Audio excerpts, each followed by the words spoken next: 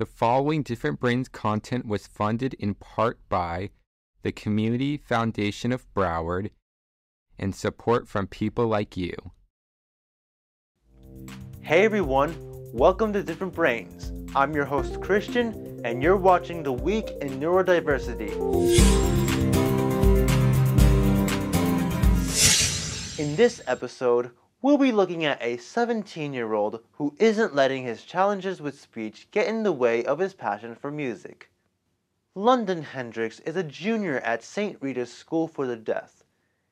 He has speech apraxia, a condition where his nervous system struggles to perform the movements necessary for speech.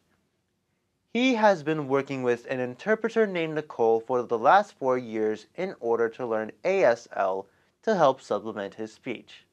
Some people can't understand me when I talk. Because I talk fast.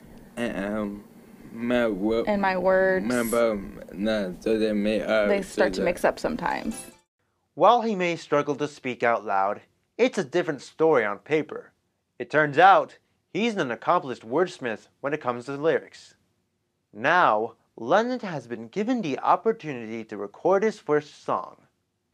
Thanks to Evan Johnson, a producer and the owner of Timeless Recording Studio, London has the chance to express himself and be heard like never before. Anyone can do it. You just need to put your mind to it. That's all for today's episode. So what did you think? Do you find it easier to express yourself through an art form? Let us know in the comments, and don't forget to subscribe. Thanks for watching, and remember, you keep advocating, and we'll keep bringing the news.